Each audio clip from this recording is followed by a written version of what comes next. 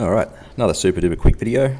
This is a 3D render that I made looking at Snaefell from the beach at St Bees with a viewer height of 50 metres. But what I've done is set these 5 columns up at differing distances away. So this one is 10k's, 20k's, 30k's, 40k's and 50 kilometres away from the beach. Each column is 100 metres high, and then I've given each 10 metre band a different colour. And I did that basically so you can see easily where they intersect with the horizon. So the goal of this video is to basically check that the Metabunk Curve Calculator mathematics are correct and they match what we would see in a rendered diagram that doesn't actually use that calculator.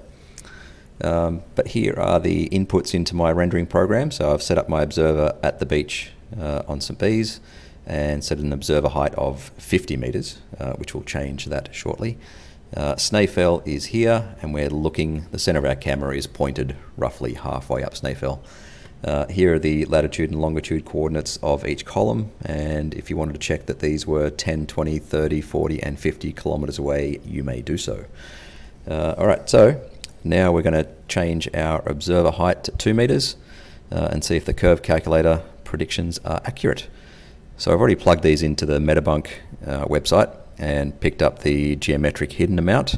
And the reason why I picked the geometric hidden in this case is basically because my 3D renderer does not yet do refraction.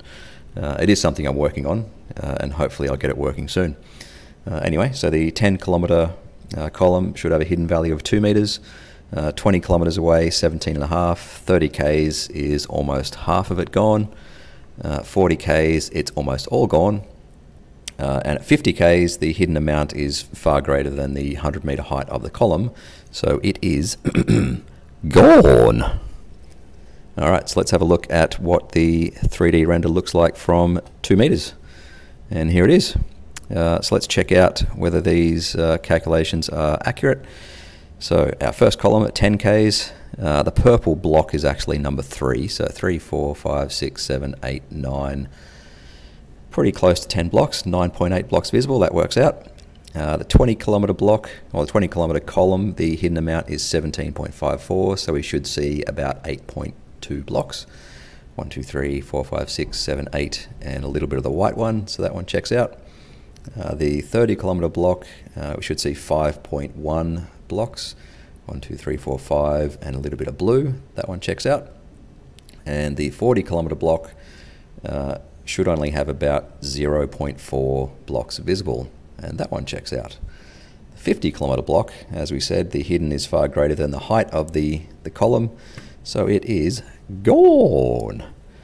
And this basically demonstrates that the calculations and the math in the curve calculator at Metabunk is correct. It matches what we see, or what we would see if we took an actual photo. So the curve calculator doesn't need to take into account things like perspective or angular size. Those things happen as you take the actual photo.